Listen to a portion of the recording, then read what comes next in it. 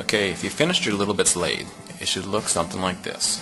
Okay, tailstock, screw that turns in and out nice and freely, your motor, your power supply. Okay, now because this lathe is so small, it moves around when you work. So put some two-sided tape on the bottom, and that'll help it from moving around.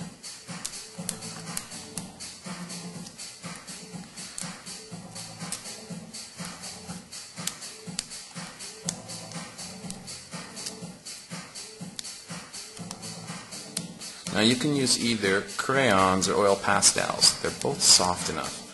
I'm going to start with a crayon, and then I'll maybe get into a pastel too.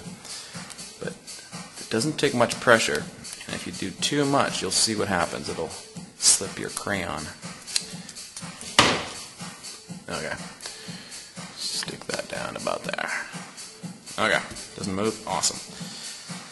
Okay, now before you put your crayon in, what you need to do to get it to fit into this wheel adapter, you need to make a square on the end. So trim your crayon so it's got a square tip.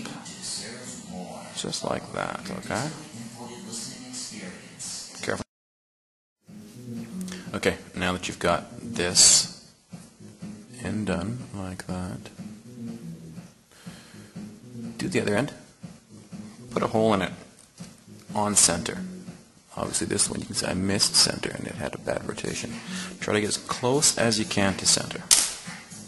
And then see how it fits? It locks right inside that. Then screw in your tailstock and you're good to go. Just snug, not too tight. Turn on your power and you're ready to go.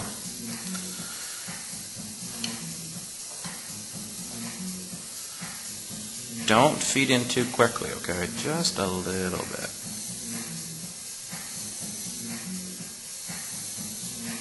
Just like that.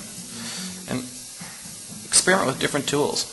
These are wood carving tools, but you can use knives, you can use blades. You want a really sharp triangular cut, you use an edge like this. You can also use scissors, or if you want to smooth off a surface, it takes a lot of power, but you can.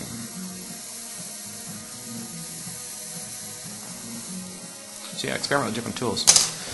That should be it. You should be good to go. Have fun. If you got any questions, comment below, and I'll try to give you some answers. All right, bye.